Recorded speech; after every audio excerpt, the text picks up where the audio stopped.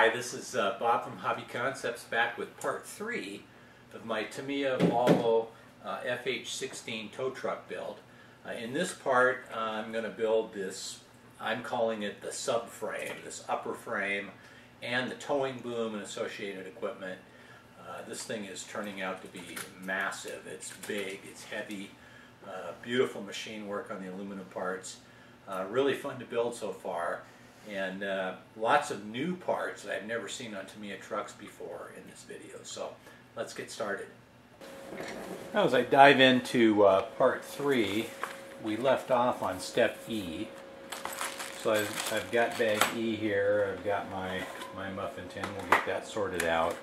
Looks like we need the X parts. We need these two aluminum subframes, and they're covered with a blue plastic film that needs to be peeled off. First step on the instructions are to build these little attaching brackets. It's interesting. I have no idea what the purpose is, but they're very specific. They want 2 washers on the screw, and then a bracket put together. Now they didn't mold it in one piece, so they must have some intention for this later, but I don't know what that is. Since this kit's brand new, a lot of the things are unique, especially starting in this step. There is a right and a left frame. They're not marked. I peeled off the protective covering, but you can see there's a hole here in the frame that designates it as a right or a left. So I put this side together, and then these big holes here have to line up across from each other. And this is pretty much like a Tamiya chassis construction. It just goes together with these cross members and some self-tapping screws. So this is unusual. I haven't seen this part before. Now these pieces then mount at angles to this frame down here, and the frame is threaded. So there's one here,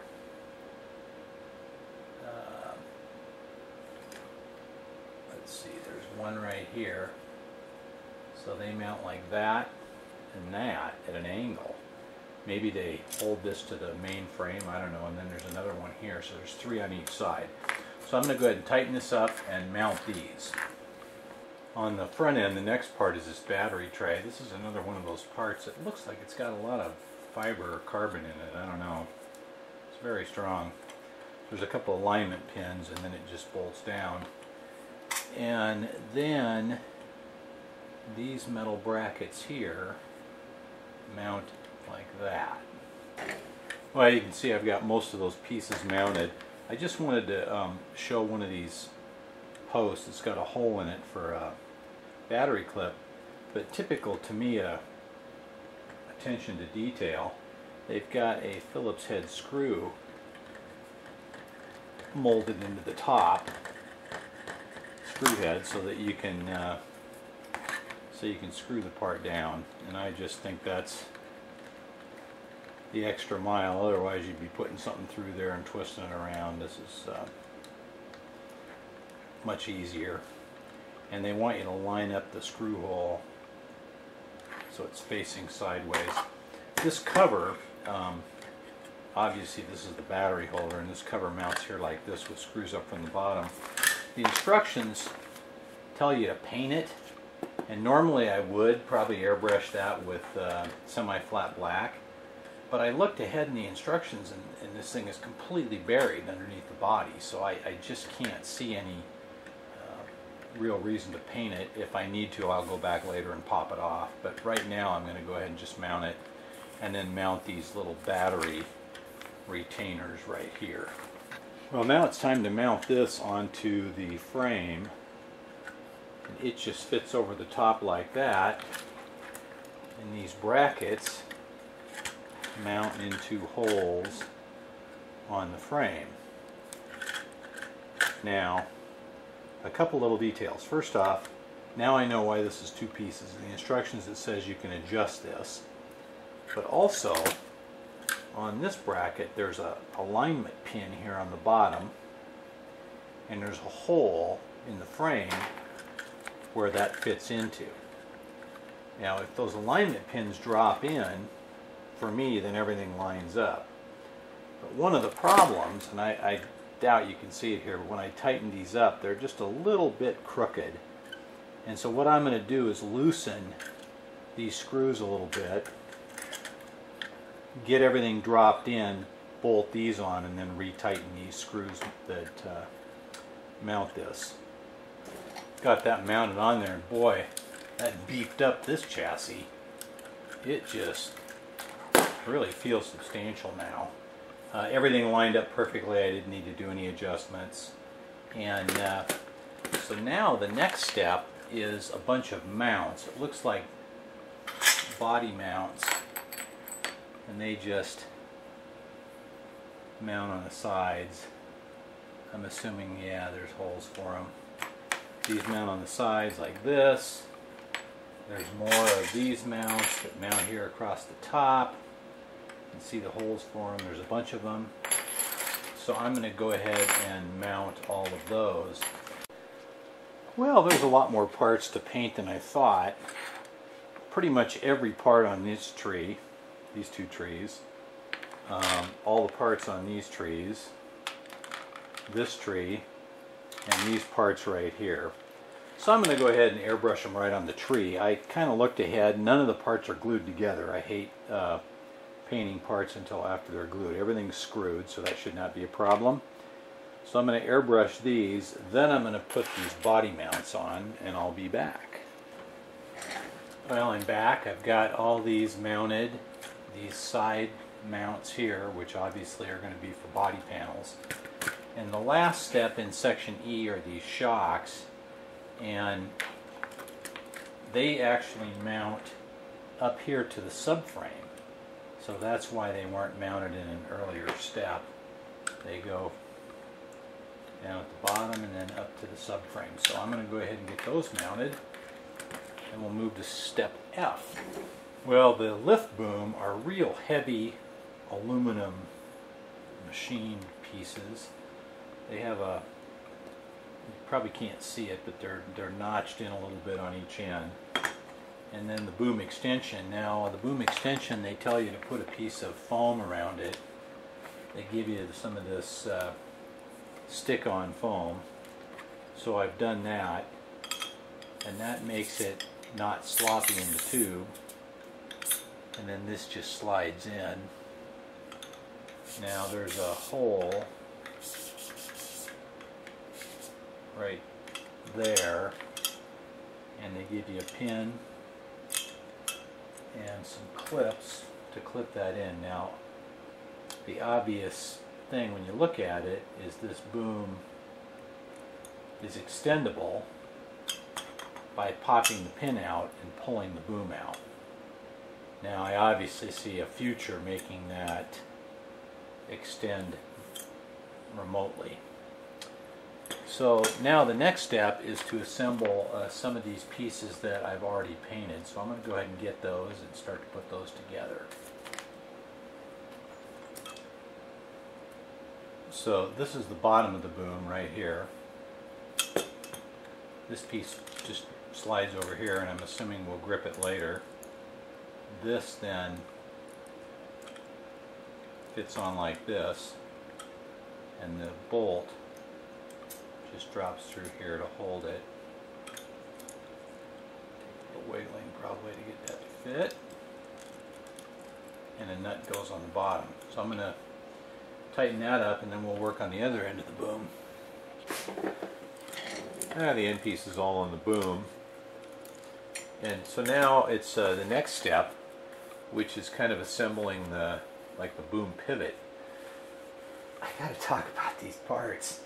These machined aluminum pieces are just like amazing. They're like jewelry. They have just super sharp defined edges. I can't see any tool marks on this thing. It's really nice. So there's a plastic part. Again, it's got kind of that high carbon feel to it, and that just pushes in here. And then these parts mount on each side with a little spacer. Now, one thing I want to point out, and somebody mentioned this earlier in a comment on my last video, is that these screws here drive into the plastic part that is inside this. And then this screw mounts into a metal spacer. Now notice they show thread lock on that screw, but no thread lock on the screws that go into the plastic. So that's something to remember. The thread lock only goes on parts that are metal to metal. So I'm going to go ahead and assemble this. Actually, let's grab one of the pieces. Looks like there's a little spacer here. The spacer just drops in like that.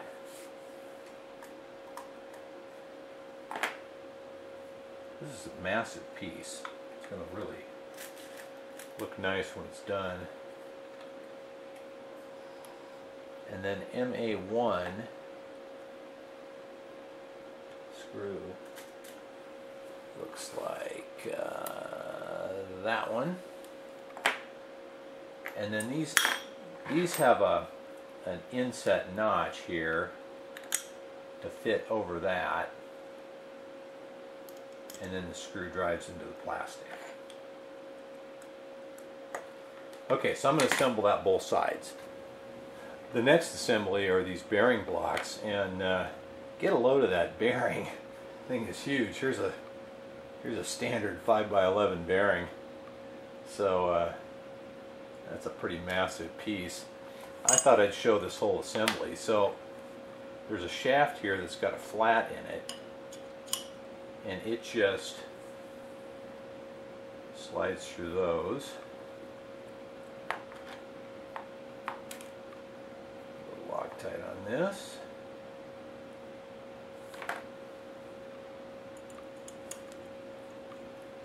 Now, the way I like to do this is just put that in, and now it's not tight, but it keeps the shaft from sliding all the way through because it's on the flat. And we'll put this one in. We'll do the same thing.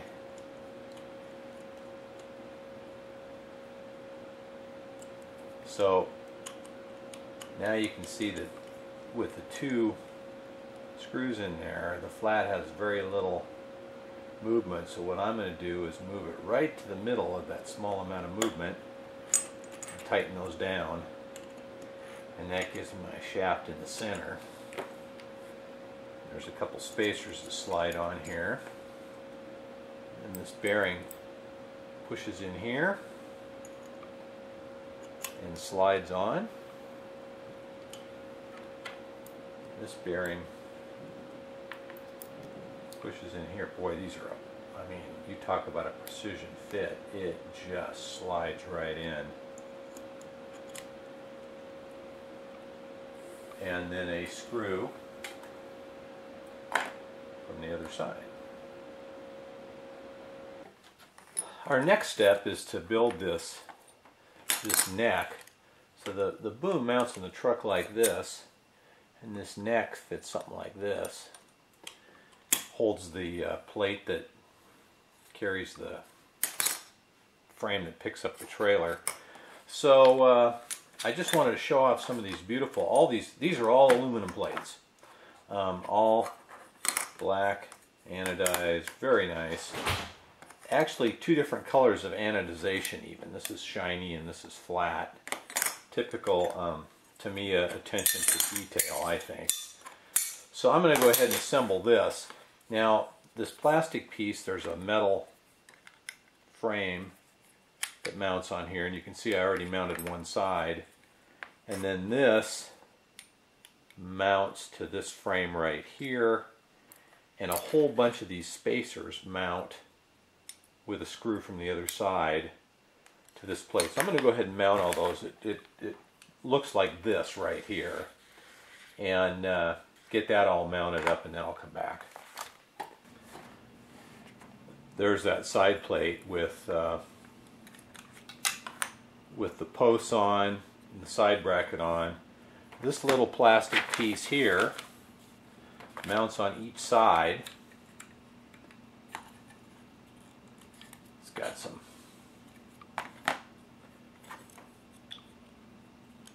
pieces that fit up inside, and then this just fits around the boom. Kind of encapsulates it, and there's a, come on baby, these two holes here line up with these here, which we thought earlier would be grabbed by something, and sure enough, there they go. Grab that end plate. So this whole thing just kind of sandwiches all those pieces together, makes a very solid structure, and then that'll be screwed on. We'll throw one of these in here just to kind of hold everything. The next step is to build this this box, and so I've got this heavy aluminum plate. There's a lot of aluminum in this truck, and then this little box, which I already mounted these two frames to, and now the bottom mounts on it. But the important thing is only 4 screws hold the bottom, and then this slides on here, and the remaining screws go through both plates. So the finished assembly looks something like that with a couple of bolts here.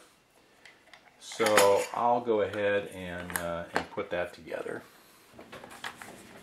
Now step 44 is this little bearing block. Again, lots of unusual parts I've never seen before. These again are machined aluminum.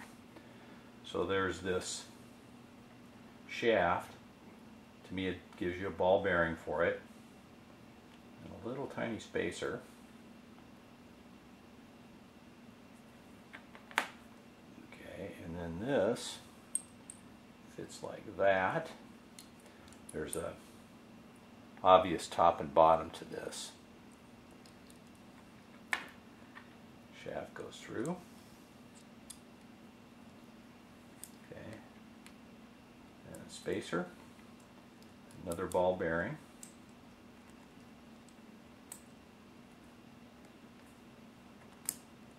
Fit on these is perfect, so you've got to get them in straight. Then there's this funky little cone washer that sits on top there. And then screw.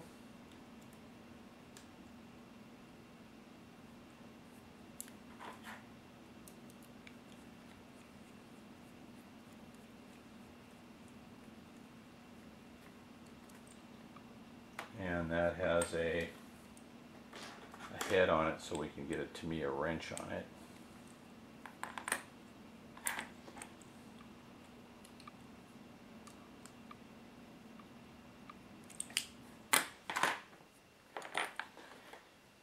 Then this beam, same on both sides, just slides through here and is attached in the center with these 2 screws that have a very thin head to them. And that's our towing bar. So we'll get that put together and come back. Well, here's the parts for the towing beam. These look fun. Little tiny pin. And the notch on one end is smaller than the notch on the other end. And then earlier I mentioned these new little tiny snap rings like I have never seen before. Well, the snap ring goes on the short end of this pin. Then this pin slides up through these holes and then uses a body clip to hold it in. So I have to attempt to put this little tiny snap ring, oh my word, and anybody who's been watching my videos for a while knows how much I love these snap rings. So this has to fit on there. So far everything's been amazing. Oh, well, it wasn't that terrible. So that just snaps on like that. Fits up through the middle. And then a body clip holds it. I'm assuming that's so you can adjust them in and out or whatever, and probably they'll have some other feature in the future based on that. My frame all assembled. Now this assembly is a little box, another little box that goes together and slides inside this box. So again, we have these really nice aluminum top and bottoms, and then these frames just mount top and bottom to make the box with these little screws. The only thing that's important to note here is that, well, first off, there's several different screws they give you, and these are the silver colored ones.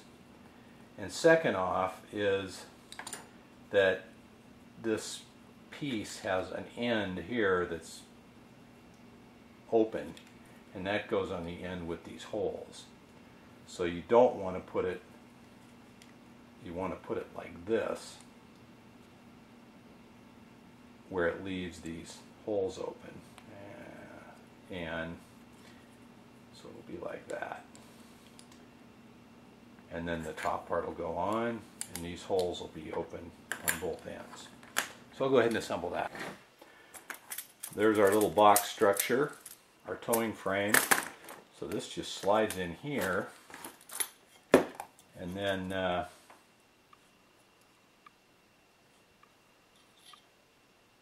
probably that one right there. This fits through.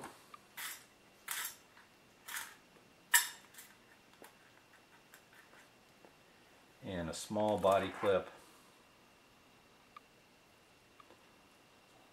will hold it. Alright, so that completes that assembly. Now the next step, we'll be attaching parts and the winch drums to the boom. So I'll go ahead and get those parts organized. Now it's time to mount some pieces onto the boom, and they actually hold the winch drums. But let's take a look at this. These pieces all, at first glance, they kind of look the same, but they're all different. This one's taller, and that one's shorter. And then on the back side, these alignment holes are not in the center. They're off center. Now these pieces just fit into these alignment holes like this, and they tell you to use a little glue to hold them, and then these plates will mount across the bottom and actually clamp them together. But here's the trick. Which way do these alignment pins go, and do you use the long or the short sides? Okay, so if I take a look at the instructions, you got to look really carefully or you get this wrong. So this one mounts with the alignment holes, so it's slid down, and this one mounts with the alignment holes, so it's slid up like that, like that, and then on the opposite side, so this is the tall one. I'm going to go ahead and just stick these on. I use a little of this real nasty rubber cement, but boy, it works good.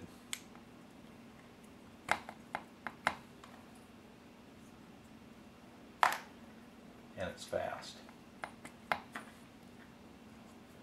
Okay, now on the opposite side, then I'm going to put the tall one so it's facing up, and then the short one so it's facing down. And what that's going to do is it's going to offset our mounting plates. One's going to be lower and offset this way, one's going to be higher and offset this way. So I've got my line wrapped around there. I put the shaft through. There's a little pin that goes through the shaft, and we can drop a nylon bearing on each end.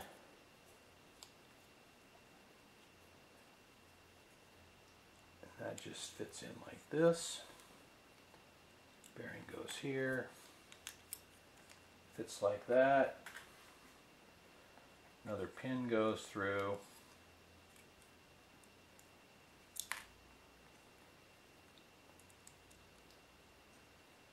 And then there's a collar with a pin retainer. Drops over the top.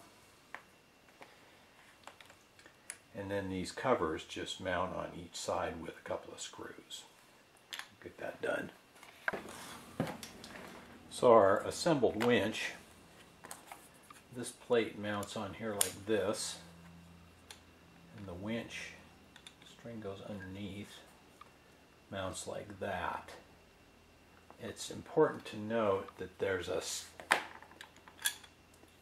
square and there's a round end, and so the square end on this one faces this direction, and then this string will run through these string retainers and out through the end. So I'm going to go ahead and bolt that down, and that also finishes clamping that around the boom, and then I'm going to assemble the other winch exactly the same way and mount that. Alright, so I've got the tow arm done, got the winches on, pulled the lines through the guides, pulled them down through here. You just tie a knot inside each hook, which I fasten the knot with super glue. So now this pin right here has a clip on it, put a washer on there, and this just goes through here. So let's see if I can get this in a reasonable time. Just get this through the spacer.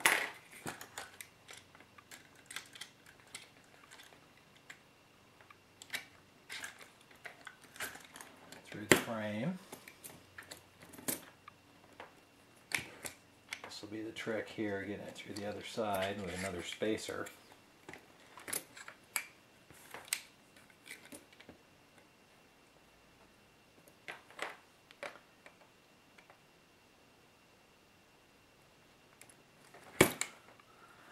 Not too terrible.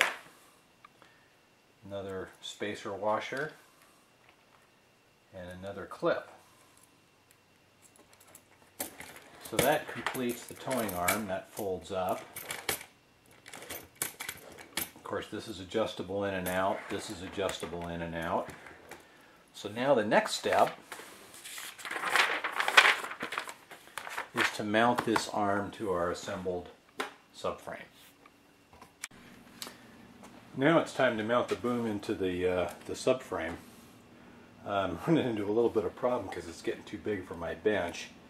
But basically there's some oversized holes here in the frame, and these have a spacer slot in them. See how that fits? So what I'm going to do is slide this down into the frame until those line up, and then the spacer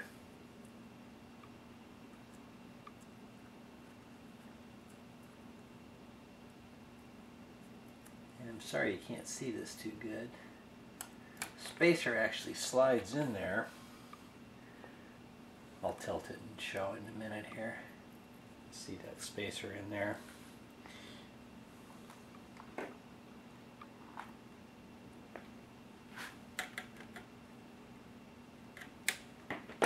Okay, see those lock it right in, and then a bolt and a washer fit through to hold it. And there's some oversized washers that they give you with a nut on the back side. So I'm going to do the spacers on the other side and bolt that together. So there's a large hole here in the side frame. And I actually missed this from an earlier step. But this piece here mounts from the inside through that frame. And we actually need that for the next step. So I'll go ahead and mount that on each side. And we'll do the final connections of the boom here.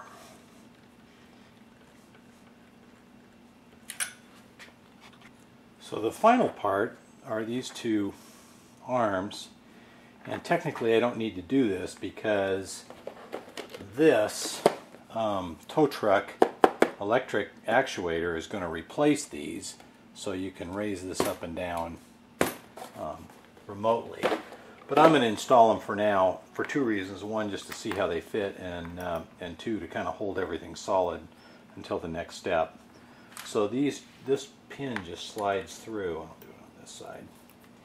This way we'll hold it with the shoulder and slide that through.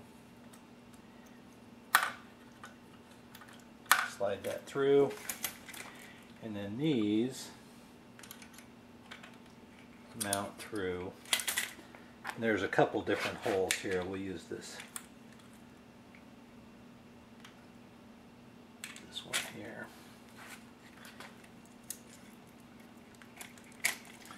And then a snap pin goes on the other side. So that kind of finishes the boom.